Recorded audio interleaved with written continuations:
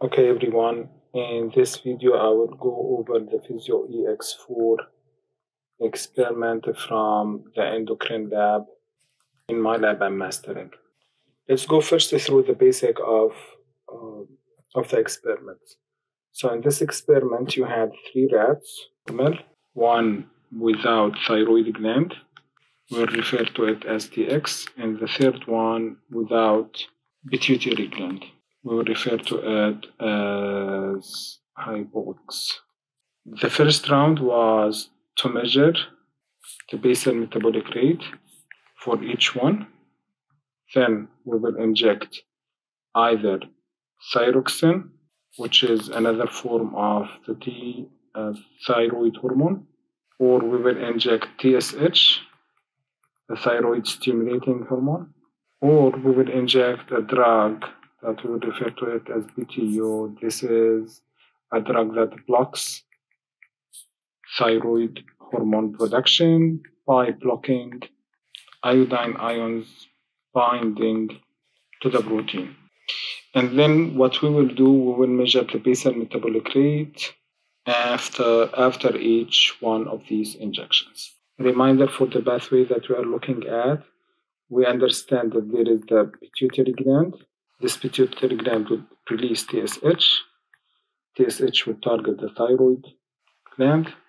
Thyroid gland will release the thyroid hormone, which will affect basal metabolic rate. So this is the pathway that we are testing. Let's try to understand the data you should got. So we'll create like a table. Okay. Here is the rat, injections, basic metabolic rate, and if there is a mass or not. For the first rat, we said it was the normal, no injection in the first round. The basic metabolic rate, we will refer to it as 100. This is a line that we are going to compare everything to it. So this is our control. And of course, there is no mass. Then we have the second rat, the rat without the thyroid gland, the TX. Also no injection. The basic metabolic rate, since we are missing the thyroid gland, then we don't have thyroid hormone, which means we are affecting the basal metabolic rate.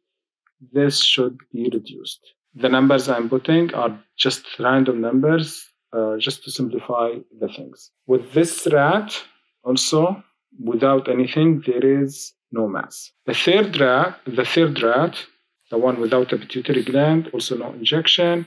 Now here, without the pituitary gland, we are missing the TSH.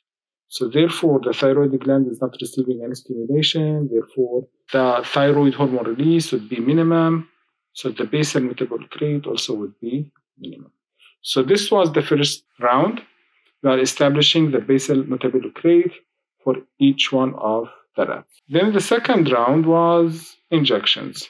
I think the first thing we injected was the thyroxine, that is the thyroid hormone, thyroxine. So let's think what will happen for the normal rat when we give additional thyroid hormone. What we are going to get, we are going to increase the basal metabolic rate. We are going to increase the basal metabolic rate.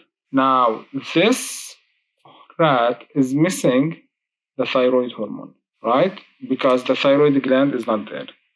So what will happen when we give the thyroxine? It means that we are bypassing the thyroid gland, and therefore we are going immediately to give thyroid hormone, which we will see an increase in its basal metabolic rate comparing to the 50. Okay, it was less than the normal, but now we are putting back the hormone gland, the thyroid gland, so everything should be back to normal. The Hypox, the one without the pituitary gland, it was missing that stimulation. It was missing the TSH, right? So when we put TSH and therefore there is not enough stimulation for the thyroid gland, so there is no thyroid hormone. When we put the thyroid hormone, also we will get back some of the effects, some of the basal metabolic rate. It will be increased again comparing to the low levels without any injections. This was the second round.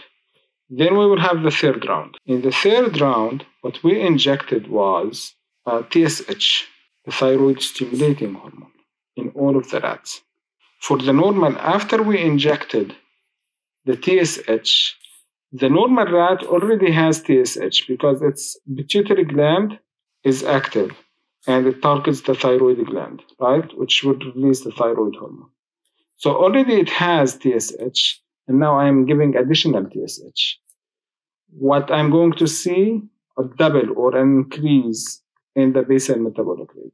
I will see an increase in the basal metabolic rate. Because why? We are enhancing the stimulation to the thyroid gland. Not only increase in the basal metabolic rate, but also I will start to see a mass. Got it. Why? Because the thyroid gland needs to keep up with all of that stimulation. Now, for the rat without the thyroid gland. So for the second rat, what we are missing this. Do you think that? So for the second rat, we said the second rat does not have thyroid gland. So we are missing this, right? Thyroid gland, no thyroid hormone. So now the TSH, we are injecting TSH. But do you think it will affect the basal metabolic rate? It should not. Why? Because TSH will not find anything to stimulate. There is no thyroid gland to start with. So here we will see the same level as a normal rat, or similar level to that rat before any injection. And of course, I will not see any mass. Why? Because there is no thyroid gland to get a mass within it to start with. For the third rat, the one without the pituitary gland, rat was missing the pituitary gland. This was missing. So there is no TSH, and therefore the thyroid gland did not receive any stimulation. Now we are bypassing the pituitary gland, and I am injecting TSH right away. The thyroid gland for the third rat, it's there. The thyroid gland for the third rat, it's there.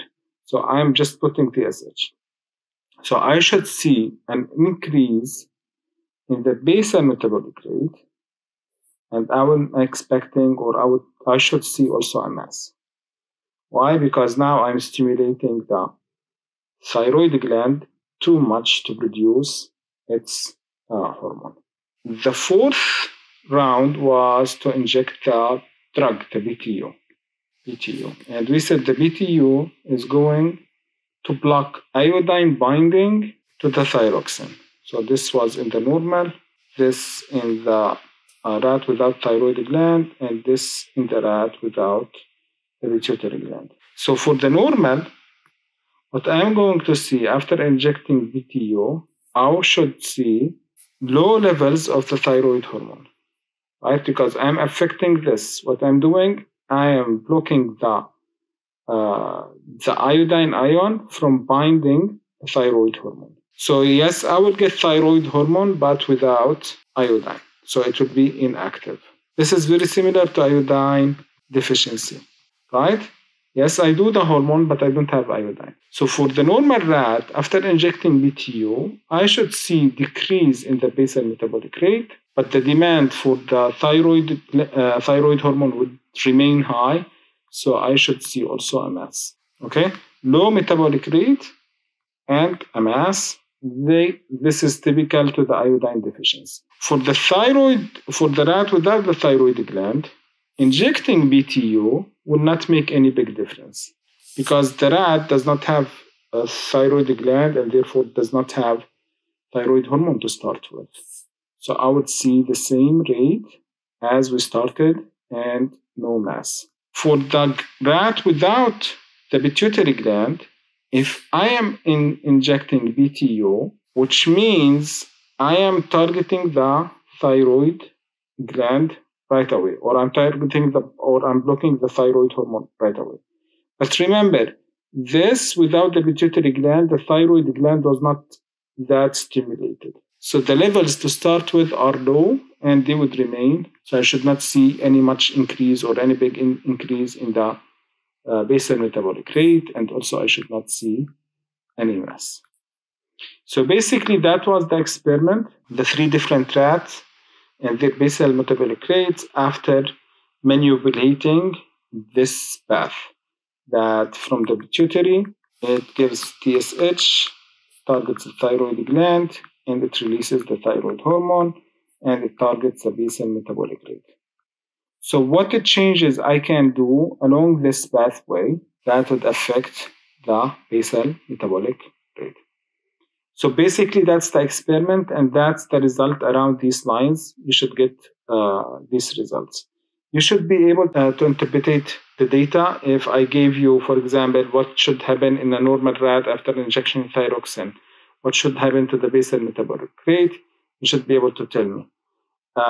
If I injected a rat without thyroid hormone, without thyroid gland, if I injected with TSH, what should happen to the basal metabolic rate?